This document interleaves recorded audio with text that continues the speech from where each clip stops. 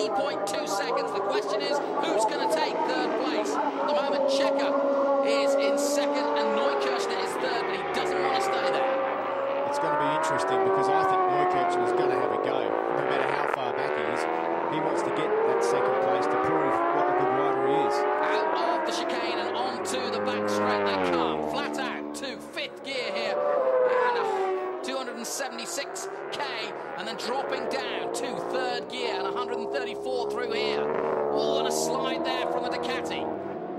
To me, the place where he's going to make his move, it's the back straight area, the last area, breaking into the chicane. He's going to have to get an absolutely fantastic drive, which what he needs to do now is just line it up, stay in the slipstream, make sure he conserves everything, just for this coming onto the back straight to get a really good drive, and then pass him into the chicane.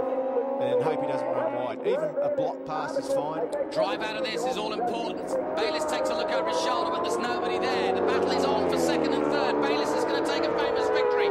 Through the flip-flop, left-right, he comes through at Assen like so many times before. This is where it's going to happen, if it's going to happen. The Checker's good through that section, really good through that section. Well, all eyes on Bayliss, but we want to know what's going to happen to second place.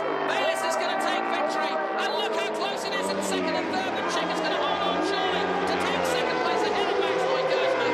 Well, they didn't take each other out, but they're both on the podium, and Kageyama's going to hold off Corsa. Schmerz made a valiant effort with Parkway doing, and Corsa comes across the line behind Kageyama in fifth place. Schmerz takes an excellent sixth place. Chianari gets his best ever World Superbike finish in seventh. Tamada is eighth. Lavia ninth. Biaggi finishes in the top 10, having started 17th. What a race. Bayliss had a lot in hand there. He wasn't pushed really, Jonathan. He was, if Hager had been stayed on the bike, it could have been a different story.